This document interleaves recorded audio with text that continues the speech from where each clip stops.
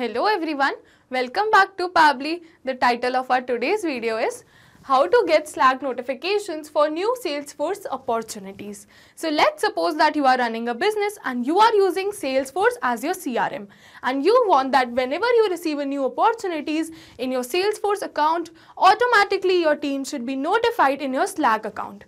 For this, you have to create an integration between Salesforce and Slack. To create this integration, we are going to use Pabbly Connect. It is an amazing automation software.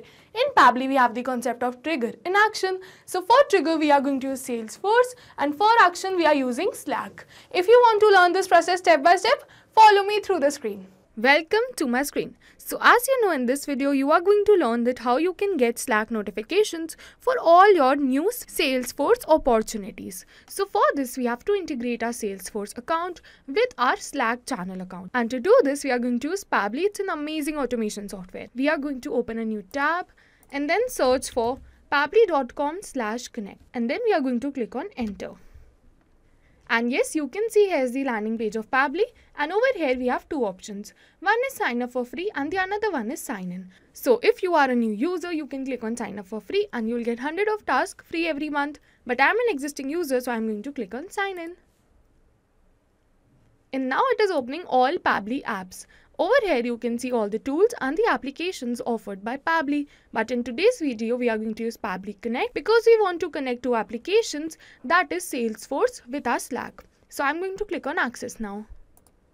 And yes, you can see that my dashboard has opened. And to start with the automation, I'm going to click on this button right over here which says create workflow. And now it is asking me the workflow name and the folder I want to save the workflow in.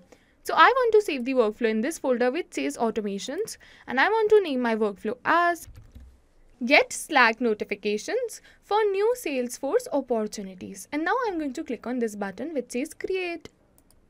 And now it is opening my workflow window. This is the most important window of our automation because we have trigger in action in this. Trigger means when this happens and action means do this. By this you can understand that the trigger is the commander for the workflow and actions follow the command. And as you know that we can have single commander but multiple followers. So over here we can have only a single trigger but multiple actions following the command of our trigger.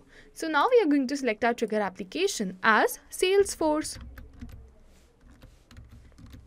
We are going to select Salesforce.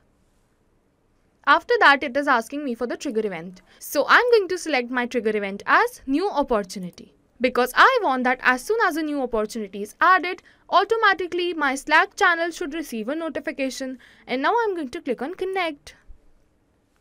And it is asking me to add a new connection or select the existing connection. So if you have already connected your Salesforce account with your Pabbly's workflow, you can click on select existing connection. But I'm going to click on add a new connection and then connect with Salesforce. And now it is asking me for some permissions. So I'm going to click on allow because Pabbly is safe and you can give all permissions it is asking for. As soon as I click on allow, my connection is successful.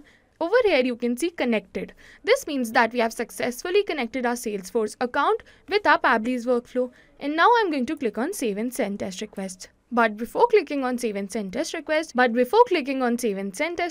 are going back to our Salesforce account and we are going to generate a dummy opportunity. So I'm opening my Salesforce account. And over here you can see all the opportunities that I've already created. But for this video, we are going to create a new opportunity. And then I'm going to give my opportunity a name, that is dummy opportunity. Account name as dummy opportunity 2. And as you can see over here are the red marks which says required. So you have to fill the required details compulsorily. And if you wish, you cannot fill all the details which are not required. So I am going to fill the type as new customer. And then the email as dummy@pabblytudes.com, amount as 999, close date as 25th March, stage as need analysis, and then the profitability as 40%. After filling in all the required details and all the details I wished, now I'm going to click on save. And yes, you can see that we have created a new opportunity. So we'll go back to our workflow and click on save and send test request. And now Pabbly will capture the latest opportunity that we have created. So as you can see, opportunity type new customer, stage as neat analysis, profitability as 40%, and the name as dummy opportunity. So Pabbly has captured our latest opportunity that we have created. This means that our trigger step is successful, and now we are going to our action step. So for our action application, we are going to select Slack. And for the action event, we are going to select send channel message, because we want that whenever we receive a new opportunity, automatically a message should be sent on our channel. And now I'm going to click on connect. And again, it is asking me to add a new connection or select the existing connection. So again, if you have already connected your Slack account with your Pabbly's workflow, you can click on select existing connection. But I'm going to click on add a new connection and then connect with Slack.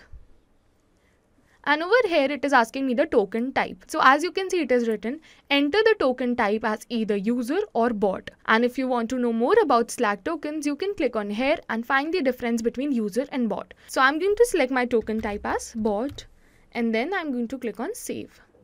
And it is requesting me for permissions to access Pabbly Connect Slack workspace. So I'm going to click on allow again because Pabbly is secure and you can give it all the permissions it is asking for. And yes, you can see that we have successfully connected our Slack account also with our Pabbly's workflow. And now it is asking me some details like channel, message, image URL and all. So we are going to fill in all these details, and for the channel, as you know, the name of our channel is Salesforce Opportunities. So I'm going to search for Salesforce Opportunities. After selecting my channel as Salesforce Opportunities, I'm going to move on to the message. So for message, you can enter the desired message which your channel should receive. I'm going to enter my message as hello team, new opportunities created in Salesforce, the name of the opportunity, the stage of the opportunity, the type of the opportunity, the amount, and then the expected revenue. So this is the message I have drafted for my channel, and you can draft the message as you wish. So now I'm going to map the name, the stage, the type, the amount and the expected revenue.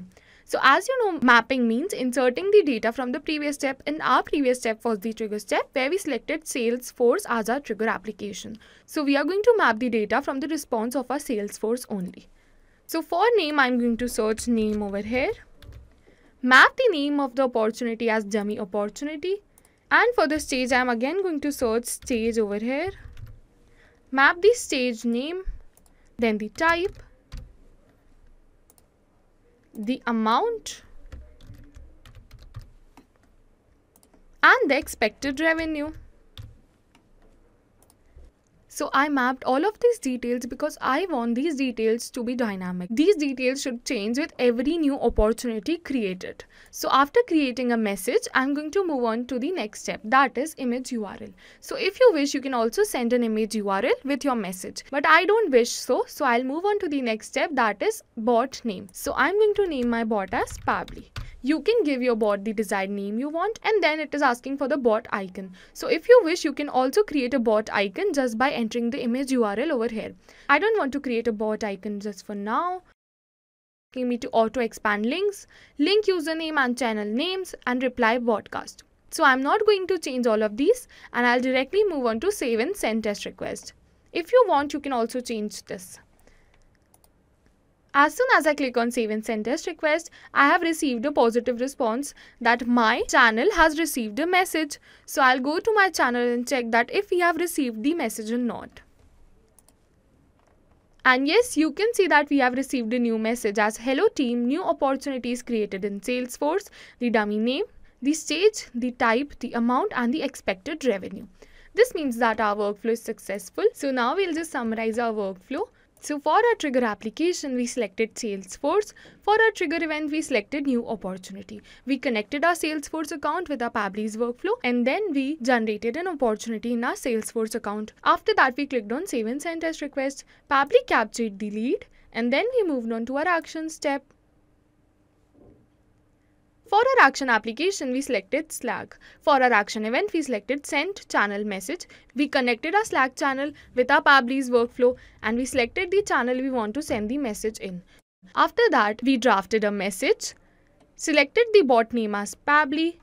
We did not change all of these, and then we clicked on Save and Send Test Request, and we received a message on our Slack channel. This means that our automation is successful, and as you can see that it is saying the trigger will check for new data in every 24 hours. So if you want to reduce this time, you can check out our YouTube channel or contact us on forum@pabbly.com. And rather than this, if you have any query related to the workflow or the video, you can directly comment on this video, and for your reference, I'll just clone the workflow and share the workflow link in the description box so that you can start your automation. Thank you for watching.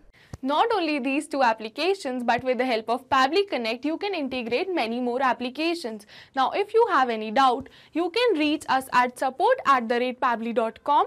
If you have any queries, you can reach at forum.pabbly.com. And if you have any pricing related issues, you can follow this website. And if you find this video helpful, do like and subscribe our channel for more such automations. Thank you.